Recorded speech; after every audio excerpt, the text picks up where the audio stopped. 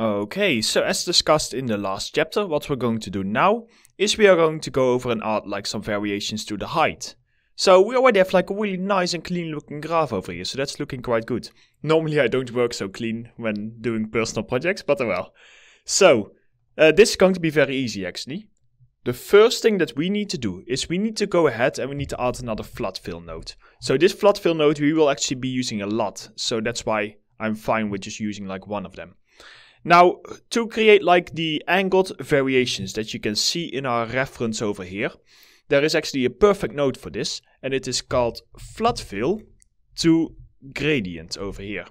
And basically with this node, what you can do is you can turn up the angle variation, which will literally give all of your pieces separate different variations based upon the angle, as you can see over here. So this always works really well for this kind of stuff.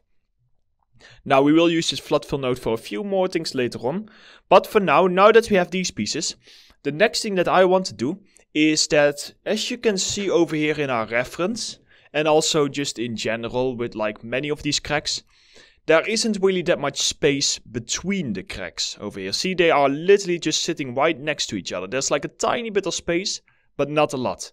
While over here, if we would do this, there would be a lot of space between them, and that always feels a little bit basic, and I don't really like that. So I'm going to go ahead and fix this. The way that I tend to fix this is I tend to go ahead and add a, a blend over here. And then what I want to do is I want to get started, first of all, by adding something that is called a non-uniform blur grayscale over here. If you just type in non, there we go. Okay, so for this node, we will have the grayscale, which is going to be just like our gradient. And then we need to have a blur map. Our blur map is basically going to be this map, but inverted, because it just means wherever we have the cracks. So if we just go ahead and type in invert grayscale over here, we can plug in our blend, and we can throw this into our blur map, which will give us like this little overview over here. Now at this point, I tend to just boost up my samples to the point that I feel like it's good. So let's go for like 10. The higher your samples go, the more expensive it is. So just try not to go too much over here. Yeah, and I think for my blades, I want to only go for like 5 blades or something like that. So I want to just keep it because it's quite an expensive node to use often. So we have this node over here, and I'm going to plug this node in the bottom like this. And then what I want to do is I want to multiply this using a bevel node, which will give us like a little bit more of like a nicer look in between these edges. Also, the edges are very harsh, so I might want to just go ahead and like work on that also by blurring them like a tiny bit just in general. But anyway, let's add a bevel node over here. And for this bevel node, I will need this one over here. So just plug this in here. And then in your bevel node, you need to boost your distance way down over here, and you just want to like here, you want to do something like this where it's like very low, 0.005 maybe, something like that. So you just get like this soft flow off. You plug this into the top, and you multiply this, and then just tone it down a little bit in your opacity to like 0.5. There we go. So it will give you like a difference. So we go from this to this, but you can see that there is also like a difference that they actually go down. So they are not just like a flat look, they actually go downwards, which in our height will mean that it will just nicely go down. Now, as I said before, I do not like this harshness over here, and I think it is best if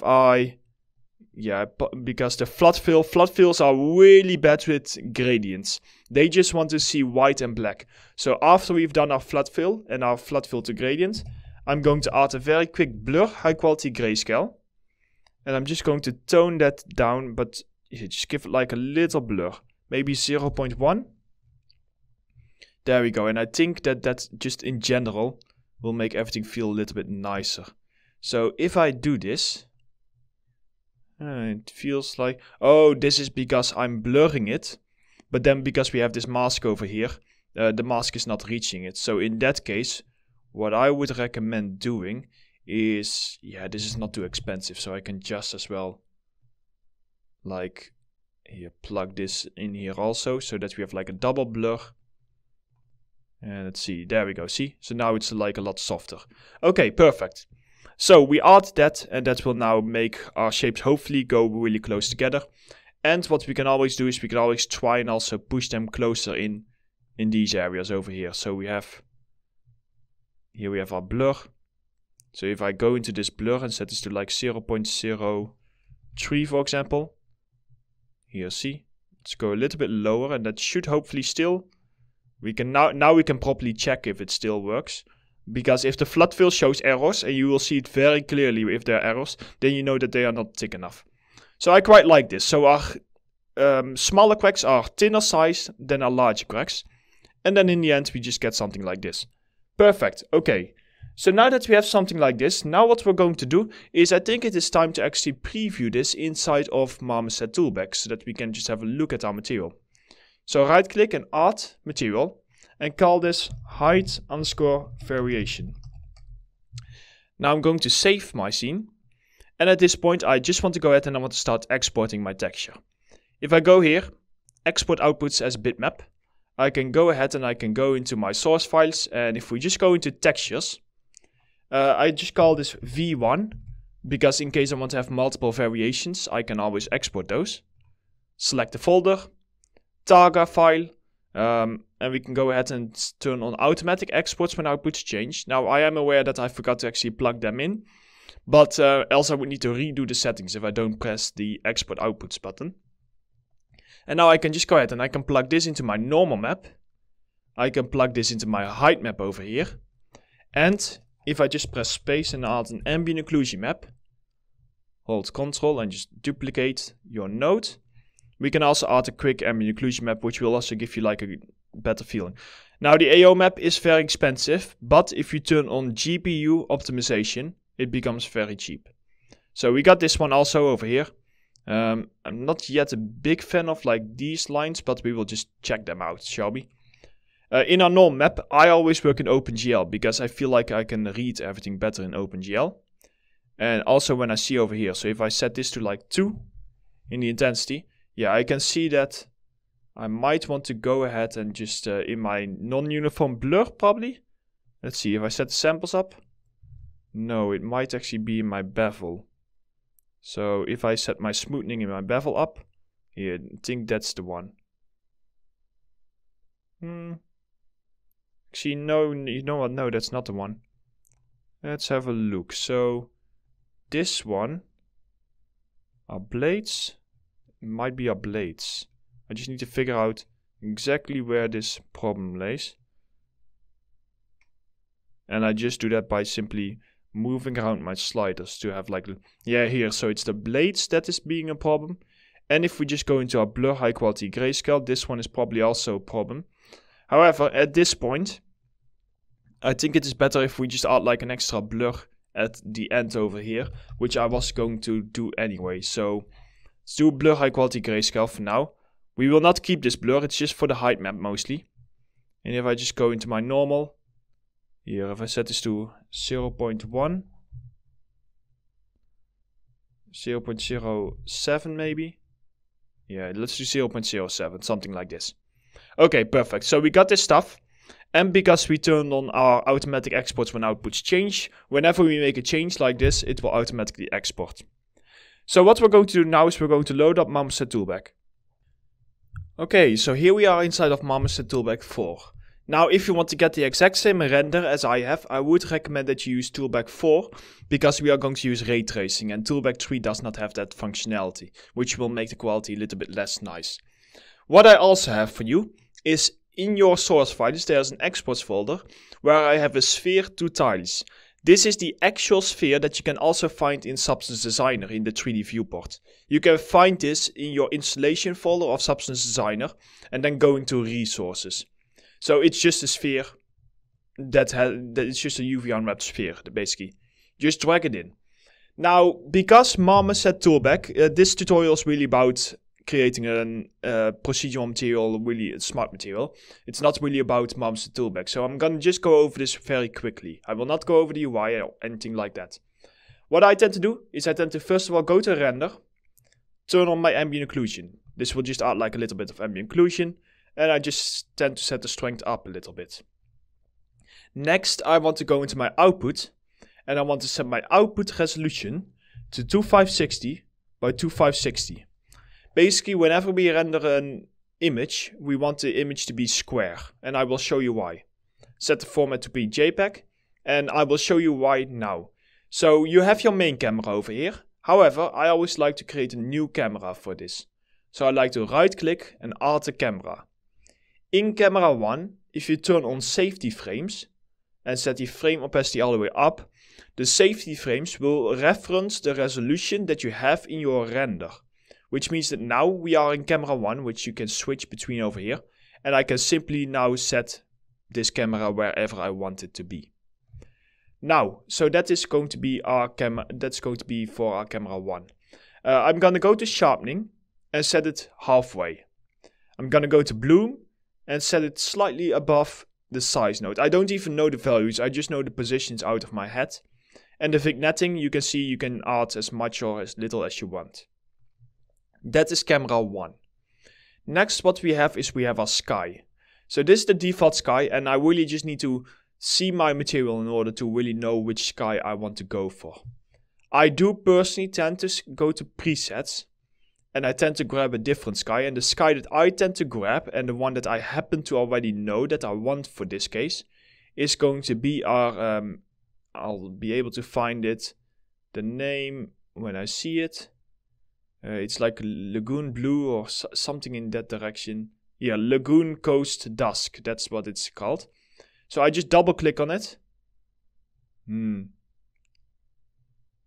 Looks a little bit dark. You can hold shift and you can rotate it around.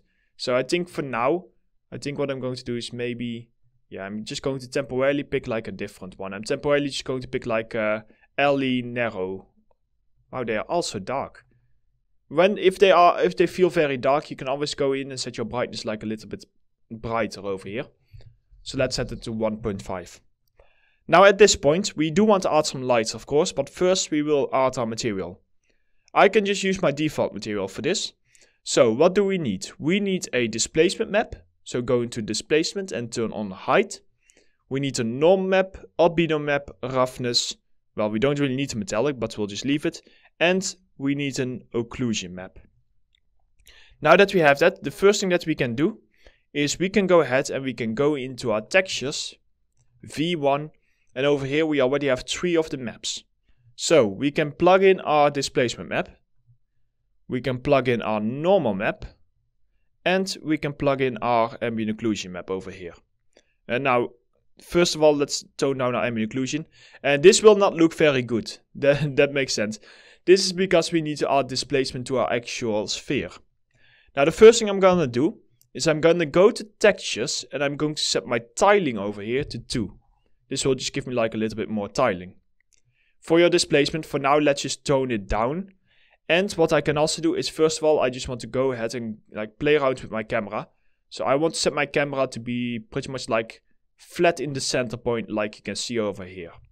After this, you can also play around with your offset to play around to just rotate your texture around. So when I have my camera in a position that I like, I tend to press the lock button over here. This lock button will basically make sure that I do not accidentally move my camera around. If I want to move around, I just go to my main camera up here. I then right click, add light, and I add a directional light. This is going to be our first light over here. Now I'm just going to go ahead and move this light into a position that I can still see it in my main camera over here. And now I can just use W, E and R to switch between my pivots. Or you can switch between them up here. I'm going to rotate this light and move it sideways. By the way, in your material, just set your roughness to be a bit lower. And I basically want to get this light to come from the right view down to the left view. And I want it to basically encase around half of the sphere, like this. You can then also go in and like maybe set this a bit brighter. So for now, let's set this to 6.5. But because we don't have a texture yet, that is already very bright. And if you go into your color, you can go ahead and you can give it like a very slight orange color. Now that we have this one, what I'm going to do is I'm going to press Ctrl D and duplicate this light. This light will become a rim light. A rim light is basically a light that is just on like the very outer bits here. You will be able to see it. So it's basically going to be like a strong light. Sorry, it's a bit tricky to rotate it sometimes. It's going to be like a strong light over here that is just sitting on like the very outer bits, and this light will just like catch some of the reflections. So we set this light often at like, I do 2 of them. That's always my standard. It's a 3-point lighting. I do 1 at the top. Yeah, so you play around kind of like with the brightness. Right now, we want to keep it quite low. And I like to make this one always like a little bit more of like a bluish color. And then I also duplicate this and I do 1. And this one is going to be at like the bottom over here. And the bottom one is going to be even stronger. And that one is going to be like a white color. That's often like the workflow that I do. Of course, right now it will look still quite silly because we don't have a lot going on here. Now, finally, there's one last thing before we can start with our displacement. And that's going to be our background. For our background, you can always go into sky. And you can set your mode to color, to basically just add like a color into your background. However, what I tend to do is I tend to right click and I tend to add a fork volume over here. With this volume, what I can do is I can often just go into my color and it will just give me like a bit of like a softer glow. So I just give it like a color that I like.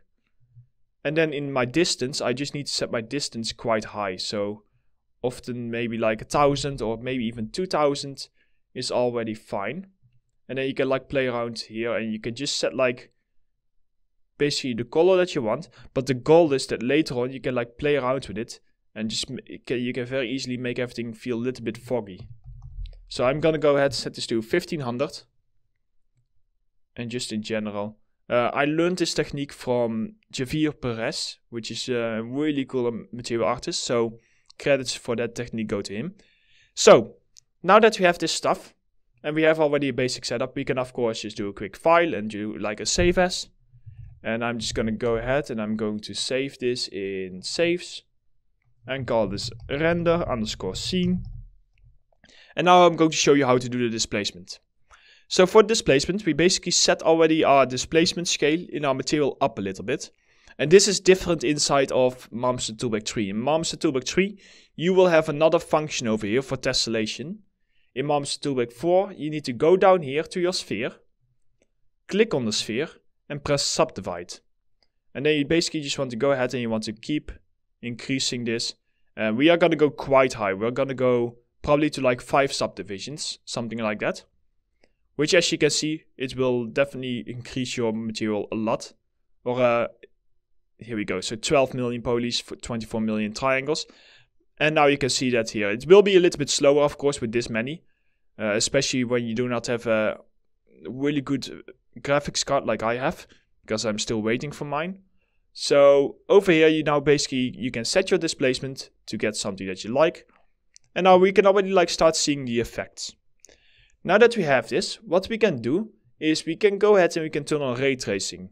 Ray tracing will actually make a very large difference in this type of material.